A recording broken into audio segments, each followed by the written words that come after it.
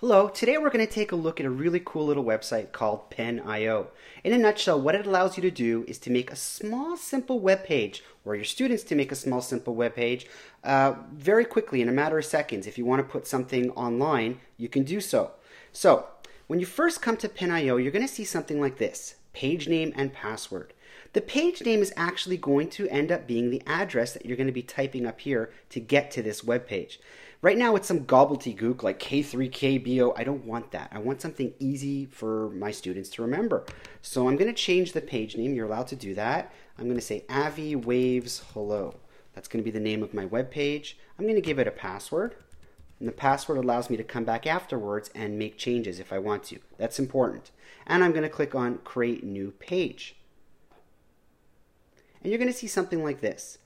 What you can actually do is just click over here, and if you want, you can actually just delete all this. I'm going to leave some of that there for now. I'm going to just delete this part here, and I'm going to say, my name is Avi, and I like this tool. Good.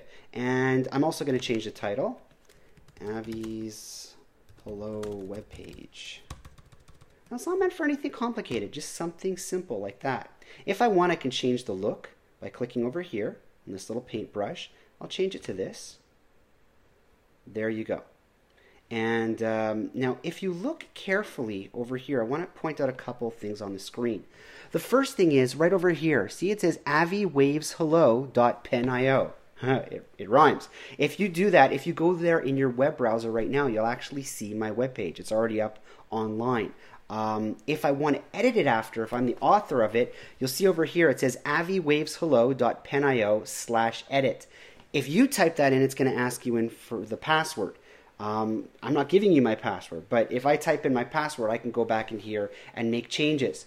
And if you look down over here, it says to insert a video, to insert a new page, insert an image. If you want to do some more fancy stuff, you can. I don't want to cover that in this video. I generally like to show this tool as just something if you want to go out there and put some short text online. So there you go.